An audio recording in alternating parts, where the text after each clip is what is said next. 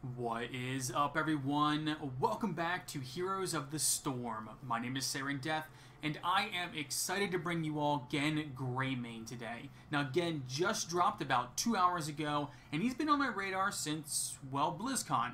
I played a few games with him so far, but I really wanted to go through my process of learning a new hero with you all. We're going to go into a quick bot game, we're going to read through all the talents, and we're going to sort of go through and choose a build based off of those. Now, this is going to be gut reaction type stuff. Now, like I said, I have played a few games with him. I do know what I'm kind of looking for, but this is just the process I go through when I'm learning something new. Now, if you're looking for a quick match or a PvP game, check back later in the week. There will be one featuring Gen Greymane then. And we'll see how our build sort of shakes up throughout the week. We'll make some modifications to it, and then we'll come back with something that's hopefully going to work later on. But for now, we're just going to play around, check out some talents, and have some fun. So, without further delay, let's get into the game. Vilneus will rise again. Alright, today we're going to be hopefully crushing some bots in Dragonshire.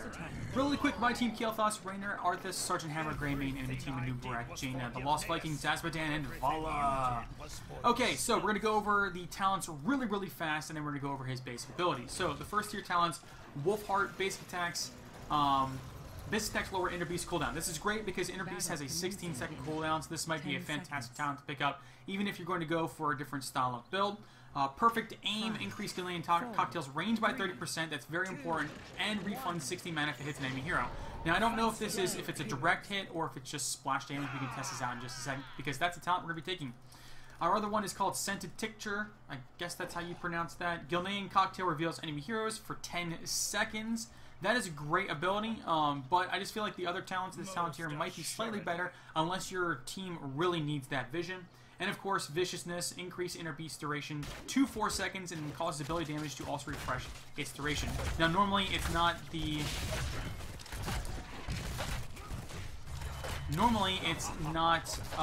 abilities that are going to refresh it. It's only going to be basic attacks. And as you guys can see, the little timer over here, it keeps refreshing based on... The ancient shrines awaken. She was outside the range. Okay. Let loose the Dragon Knight. It's a 16-second cooldown, but the duration keeps going up. You can see the little timer over here. That's what this little thing is. And every time you get a basic attack out there, it's going to refresh it. Okay. So our abilities really quick. Q is called Gillian Cocktail in our human form. Basically, what this does is it's a skill shot that is going to send a... It does a little bit of damage to the person it hits, but the big thing is it's going to explode and put out a lot of damage. We're going to go to the top lane, help that up here. To the people behind it.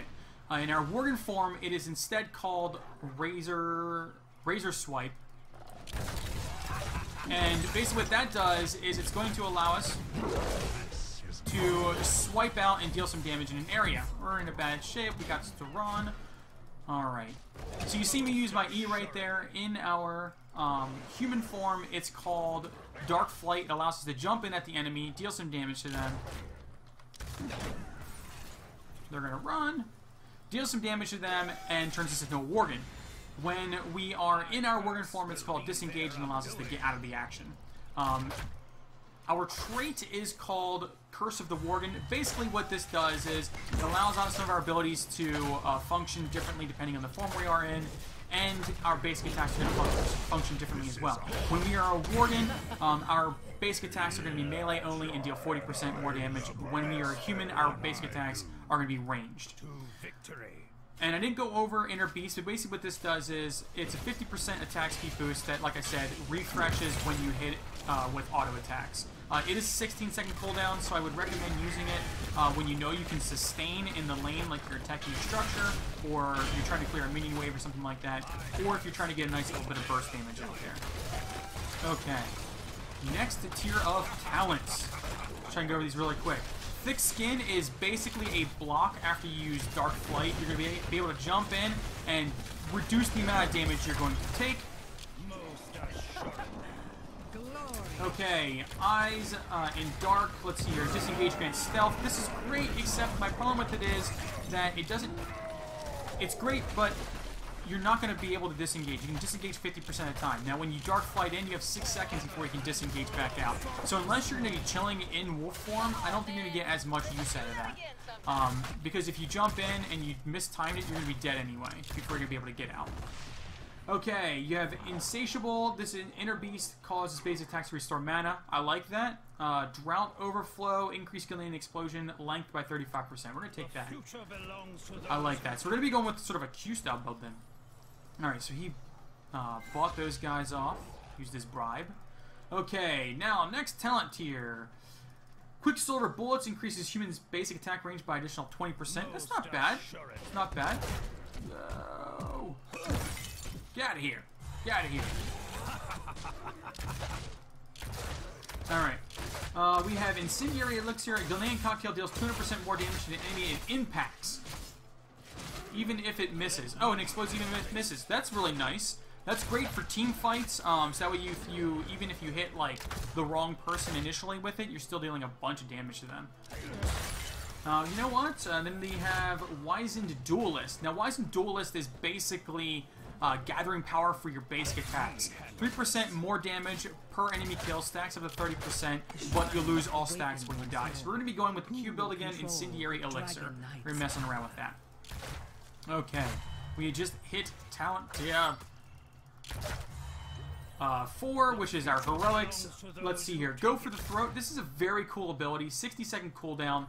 Basically, you jump in at the enemy, turn into a Worgen, and deal a bunch of damage to them. And if you kill them with it, you can use it again within 10 seconds. So basically, you can like jump around and deal a bunch of damage.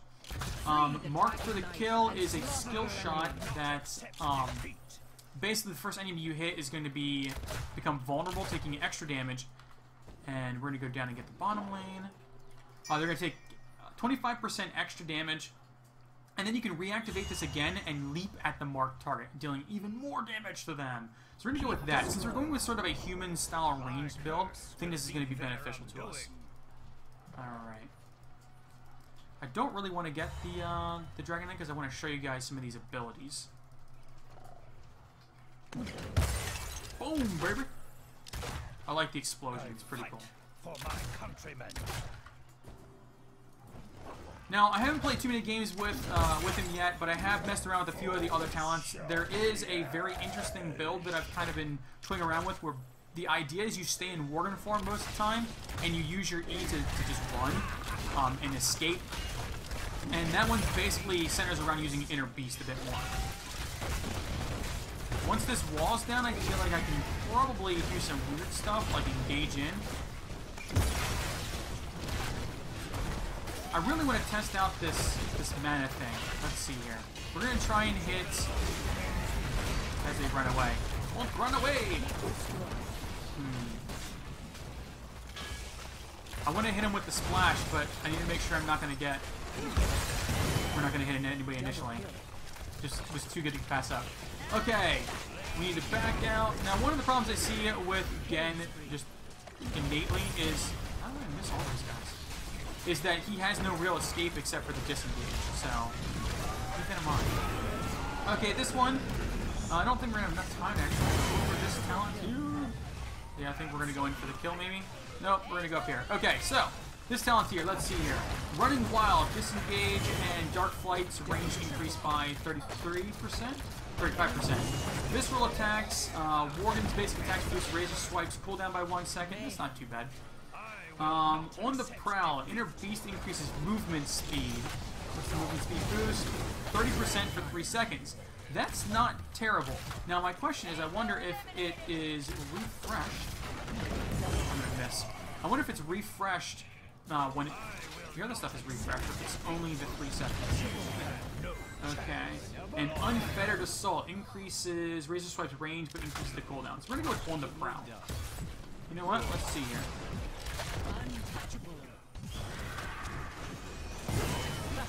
It definitely seems like it just increases. Yeah, as long as you have it up, you're going to be able to run really, really fast.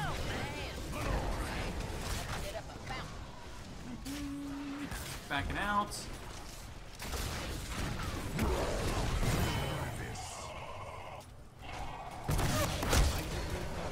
You're not getting away from me, lady.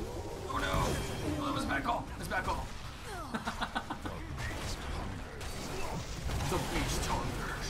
Power gathers within the shrines. Unleash Okay. the dragon's We wrath. are very, very low in health, and that's going to be a quick GG. Now we're going to go over the other talents here really fast once we get out of the game, and I'll give you guys my initial impressions after playing a few bot games with it. So we'll see in just a second.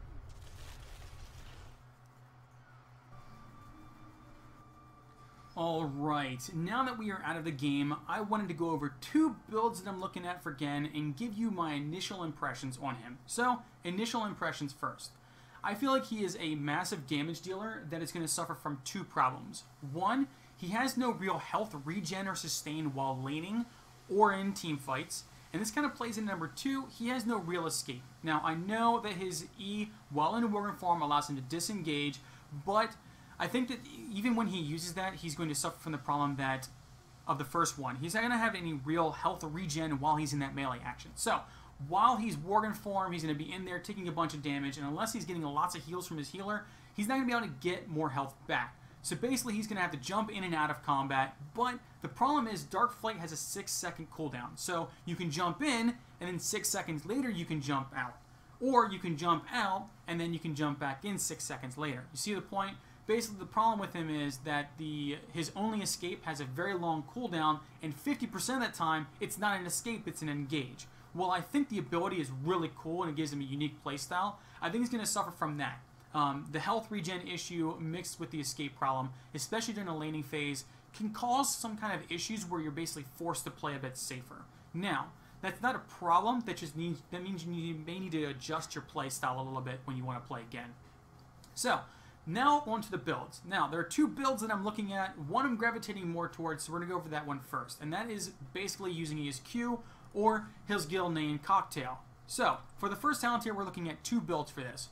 Wolfheart, which is, while Inner Beast is active, all your basic attacks are going to lower its cooldown by 1 second. Now, this is going to sort of make more sense when I show you the talent later on, but just keep this one in mind. The one I'm leaning more towards, though, is the Perfect Aim, mostly because this increases the Greymane cocktail range by 30%, which means you can actually play safer in the start of the game. Now again, remember the Greymane cocktail, it does a little bit of damage to the target it initially hits, and then the splash damage behind it is going to deal even more damage.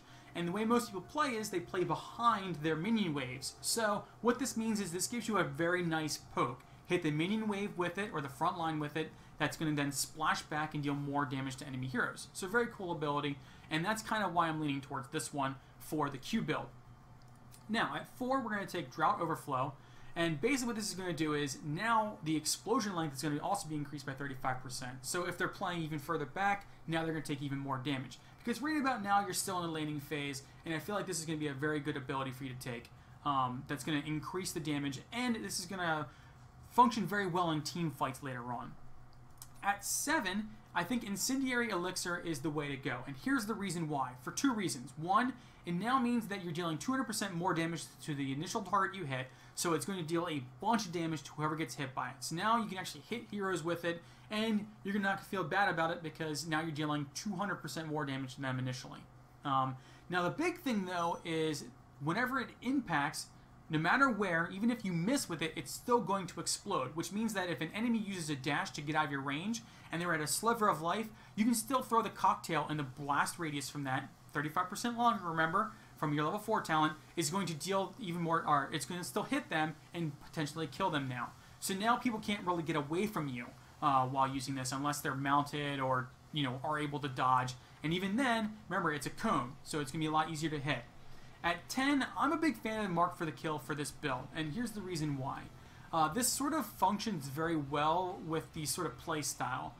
You're able to sit back, it's got a very long range, you snipe somebody, deal a little bit of damage to them, they're going to be vulnerable, taking 25% more damage from all of the splashing from your Q and all this other stuff. And if you really want to, and they're just about ready to get away, you can pop this thing again, jump in at them, and finish them off. And it's going to turn you into a Worgen, so for 6 seconds you're going to be a Worgen, then you can jump back out with your disengage, and by that point in time, your Q should be back off a cooldown, so you can toss your Q again and deal some more damage. I think this is a really great thing and plays very well to the strengths of this build. At 13, we're looking at taking On the Prowl. Mostly because while your inner beast is active, you're going to be 30% faster. And I like this. I really do for this build because this kind of gives you the escape that you don't really have before. So now you can move in and out of combat a bit easier when you're human form instead of having to disengage or engage, disengage, all of that. Now at 16, this is where things get a little interesting. We're going to be taking Concentrated Blast. Now, while your inner beast is active, Greymane Cocktail is going to deal 80% more damage. 80% more damage. Now here's where the play around the first talent here comes into play. Wolfheart basically allows you to reduce the cooldown on your inner beast. And this means that basically the more attacks you're going to get out there, the more often you're going to be able to use it. But here's the kicker, and this is where I'm kind of questioning whether or not this might be a good talent to pick or not. If you're in a sustained team fight, every time you get an auto attack out while your inner beast is active, you're going to be able to refresh that cooldown. So if the enemy is retreating, that is when it comes into play where you're going to want a shorter cooldown. But if they're retreating, that means you've probably won already, and you're going to be 30% faster, so you're still going to be able to get the auto attacks off. That's why I was leaning more towards the perfect aim at the first talent here, because while I feel like the Wolfheart really synergizes well with the Concentrated Blast, because 16-second cooldown versus a 9-second cooldown, I still feel like in a sustained team fight, which is where you really want to deal the maximum amount of damage you can get, you're still going to be able to get the stacks refreshed when you really need to. Now, at level 20, this is where things get kind of interesting. You could take Greymane Roulette. This allows your mark for the kill to pierce enemies and mark multiple targets, and then you can jump in and hit all of them if you really want to. And of course, the closest target is preferred. I prefer to take Hunter's Blunderbuss. Now, if the enemy's team is doing, the enemy team's tank is doing their job, it means they are zoning for their team, which means that they're in the front and they can sort of prevent you from getting in to deal the damage, especially considering that you are kind of weak against stuns and slows and all that stuff.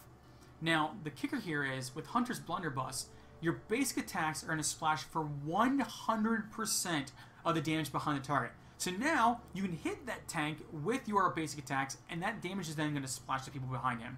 So now, he is in the front line, sort of tanking for his team, but it doesn't matter because you're still dealing damage to all of them. And since it's a lot easier to hit the tank and play safe, which is what you're going to want to do with this build, you can still hit him with the Q, hit him with the auto attacks, and it's just going to help you out a lot. You're dealing a bunch of damage with this. This is kind of why I'm liking the Q build a bit more. Now, there is another build that I was looking at, and this is one that pretty much focuses on the inner beast and using your Worgen form. So, at the first talent here, you're going to take Wolfheart. At 4, you're going to take Insatiable, which basically, the one thing that I found when I was messing around with this build was you have very serious mana problems. So Insatiable is going to allow you to overcome those mana problems. Now, if you find that you're able to sustain yourself mana-wise, Thick Skin may not be a bad option for you, just because having the block going in is going to help you out a bunch. Now at 7, personally I take Wizened Duelist, mainly because this is going to allow you to deal a ton more damage. Basic attack damage is going to be increased by 3% to a maximum of 30% whenever you get a hero takedown. This bonus is going to be removed on death. So the idea with this is you're already dealing 40% more damage in your Worgen form, basic attacks. Now this is going to be even more. And this damage is actually going to flow back over to your human form then too. So even when you're trying to play a little bit safer, trying to stay back before you jump in and just maul people to death, you're going to be able to deal even more damage. And this is basically like gathering power for basic attacks. So I'm a big fan of this ability for the Worgen form 1, just because it increases your damage by, well, 30% at maximum stacks. So for this talent here, for your heroic, I think Go for the Throat for this build is the best option. Mainly because you're already jumping in at the enemy, and I feel like this has the potential of dealing more damage as opposed to Marked for the Kill. Now, both of these transform you into a Worgen when you jump in, but I feel like Go for the Throat is going to allow you to jump in, and you're going to find the weakest target, you're going to take them down, you can jump in at somebody else. Now, I know that this says that it can be used a second time within 10 seconds for free, and that is true. It can only be used a second time. You can't use this, so if you jump in, kill someone, jump in, kill somebody else, that's it, you're done. And then it goes on cooldown for 60 seconds. Your level 20 talent will then allow you to continue to jumping, but you're not going to be there yet. At 13, personally, I think that On the Prowl is the way to go for this one. Your Inner Beast is already going to be cooldown, be seeing a lot more reduced cooldown. You're going to need the movement speed to chase people down, and it's just going to help you out a ton in the long run. Just that extra speed to maneuver, body block, all of that. Now at 16, I think there are two choices you can go with here. Relentless Predator, depending on how many stuns the enemy team has. This is the one that reduces the duration of silences, stuns, slows, roots, and polymorphs against you by 75% while in Worgen form. If they don't have many of them, or they're not using them on you, which is crazy, but if they're not, then you can go with Alpha Killer. Your Worgen basic attacks against enemy heroes are going to deal bonus damage equal to 3% of the hero's maximum health. So most people, it's 1.5%. For you, it's 3%. So now you're taking chunks of people's life. Chunks of it. And then at 20, I feel like there are two options with this. Honestly, I prefer the Unleashed just because you're really going to want to use your Go for the Throat when the enemy is low.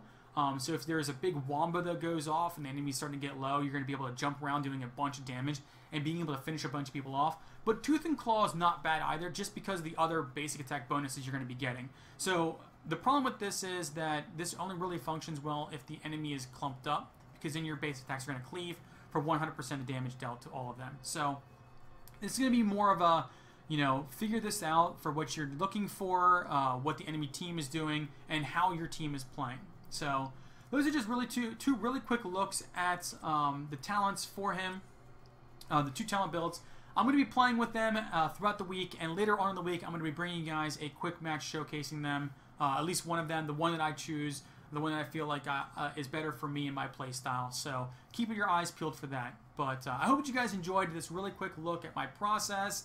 And again, Greymane, he is a fun hero to play. So yeah, I look forward to bringing you guys more games of him in the future. So that's going to be it for today, though. Thank you all so much for watching. I apologize for all the rambling here, but I just want to get the information out to you guys, and I hope you guys enjoyed it. So I will catch you all later.